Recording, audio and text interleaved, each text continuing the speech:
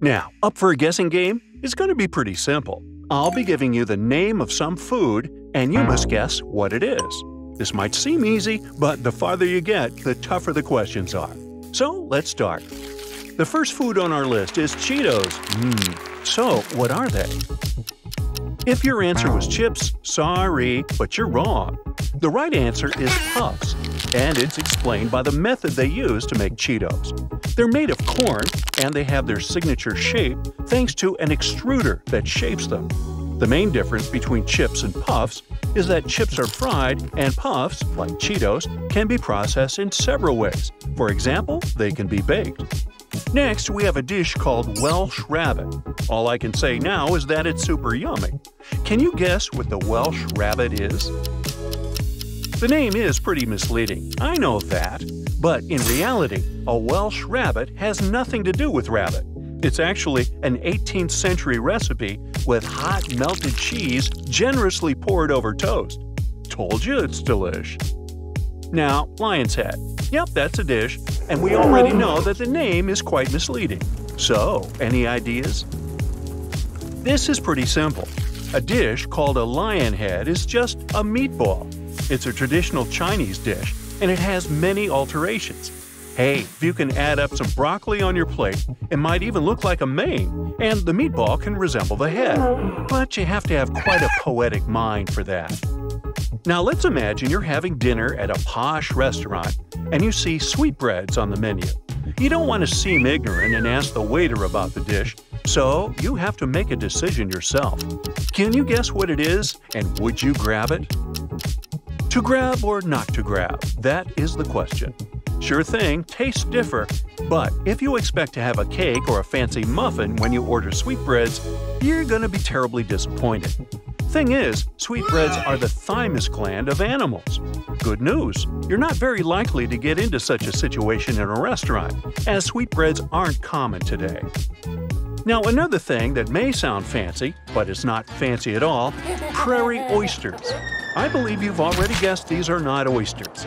Any ideas about what it really is? Okie dokie, here's the recipe for prairie oysters. All you need is a raw egg, some Worcestershire sauce, and hot sauce. And if you want to spice it up a little bit, just add some vinegar and a bit of tomato juice. Now, there's another version which uses the part that turns a bull into a steer, and I'll leave it right there. Alright, this name is truly poetic. You need to use your imagination to guess what it is. So, ants climbing a tree. What kind of dish could it be? No ants are involved here. Actually, it looks very much like pasta bolognese, but it's a Chinese dish, Szechuan to be more precise. It's made of ground meat that represents ants and bean noodles that represent trees. It's pretty hot as there is chili paste. There's no info about what exactly chili paste represents, but I guess it might represent a hot summer day. Next, we have a dish called Bubble and Squeak. This one seems pretty simple though. Just think about it. What can squeak when we cook it?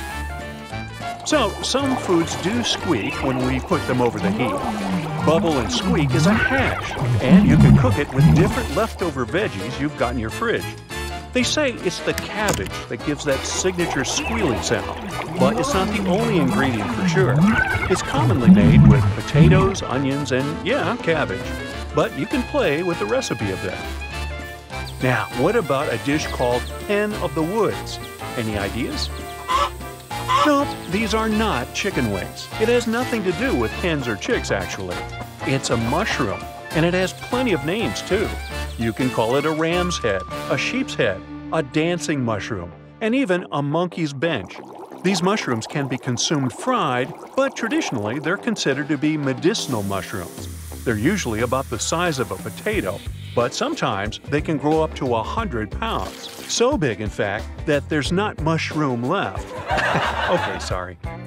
Congrats, you've made it through 50% of the questions. Next up is the parson's nose. Yeah, it's tough, so I'll give you some hints here. Pick one of the options. It's a dish made of veggies, it's a dish made of chicken, it's a cake. Time's up. Hen of the Woods may not be made of chicken, but parson's nose definitely has some chicken in it. Technically, it's a chicken's behind. Look right here, this little triangular thing? Some chefs don't like leaving this part on the chicken before roasting it, but others believe it's quite good. Thing is, the flavor of that part is pretty rich because of the oils the birds produce.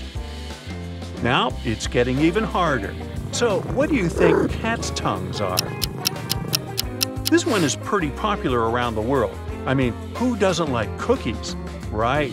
Cat's tongues are the cookies that are popular in France, the Netherlands, and even the Philippines. There are different techniques of how to achieve this specific shape. Some chefs use pastry bags, and others prefer molds. The cookies are delicate and sweet, and sometimes have a buttercream filling. They can also be served with ice cream and even dipped in chocolate. Ooh, yumbo! Egg hoppers is the next misleading name we have on the list. So, what's your guess? Egg hoppers may sound a bit like grasshoppers, but sure thing, this dish cannot jump. This dish looks very similar to an average French crepe, but the ingredients are pretty different. Instead of wheat flour, they use rice flour, and regular milk is replaced with coconut milk. Not hard to guess, it's a dish that you can find in some parts of Southeast Asia and in India. Now we know that egg hoppers don't relate to grasshoppers, but what about a grasshopper pie? Now, even though bugs can be cooked in some countries and they can be part of a national cuisine, a grasshopper pie is 100% bug-free. It's made with graham cracker crumbs, creme de menthe, creme de cacao, and some heavy cream, so it has an exotic name because of its color, and it's delicious. Next, we have a dish with quite a particular name. It's called the priest fainted. I'm going to help you a little bit with this one. It's made with veggies, so all you need to do is guess what veggie you need to cook this dish. The main ingredient here is an eggplant. Also, there should be some tomatoes and a lot of olive oil. The flavor of this dish is super intense. Eskimo ice cream. Does this sound sweet to you? Well, sorry to break it to you, but you won't find this one in an ice cream parlor. Yeah, it has some berries in it, but it also has some reindeer fat, seal oil, and even some ground fish. They say the texture is nice and pretty creamy, but it still doesn't sound like a dessert. Next up, egg cream. You might have already guessed that it has neither eggs nor cream. What could it be? First off, it's a drink. It's made of some milk, fizzy water, and any syrup to your liking. Typically, they use chocolate or vanilla syrup. It's mostly a fountain drink. Some entrepreneurs tried to bottle it, but to keep it as refreshing as it should be, the ingredients should be mixed right before you drink it. The last but not the least, the final thing to be guessed here is Bombay duck. So, what do you think it is? For some unknown reason, it's fish. Lizard fish, to be more specific. In Sri Lanka, people dry it first and then consume it. Otherwise, they temper it, fry it, or can even cook it as a curry. Well, that's it for today. Share the most deceptively named foods you know in the comments.